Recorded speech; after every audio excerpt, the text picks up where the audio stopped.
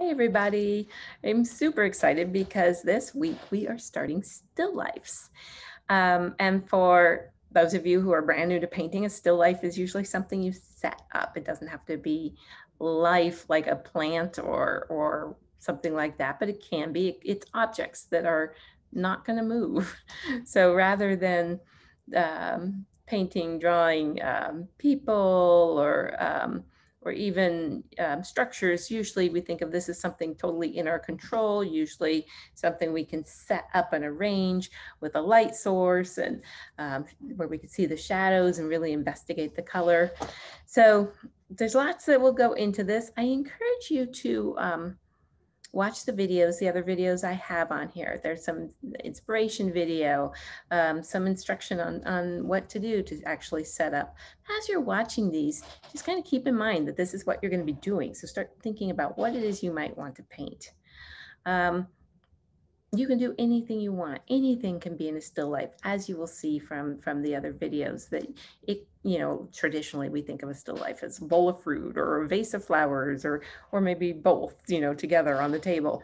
But it doesn't have to be. It can be all sorts of things. So um, find something that you're comfortable with doing, though. I wouldn't make it too complex unless you're a more advanced painter. Of course, I always want you to challenge yourself. But if you're brand new to this, pick something that's going to be a little bit simpler for your first one. This is our first time of taking all these elements that we've learned so far, mixing color, laying down paint, values, all of those things, and we're putting together into something a little bit more meaningful, into an actual painting. So I am excited to see what you guys will do with this.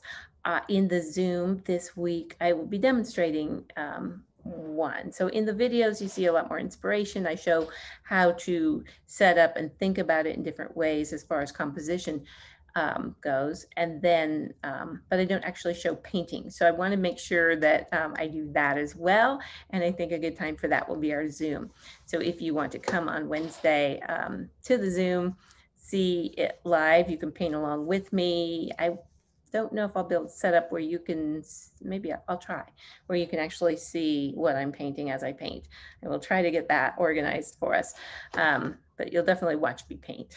So we'll do that. You can paint along. You can also set up your own. So if you have questions about, at that point about what's the best angle, what's the best viewpoint of this, how can you, make sure you look at it, or how do you mix that color, or whatever it is, questions that will come up.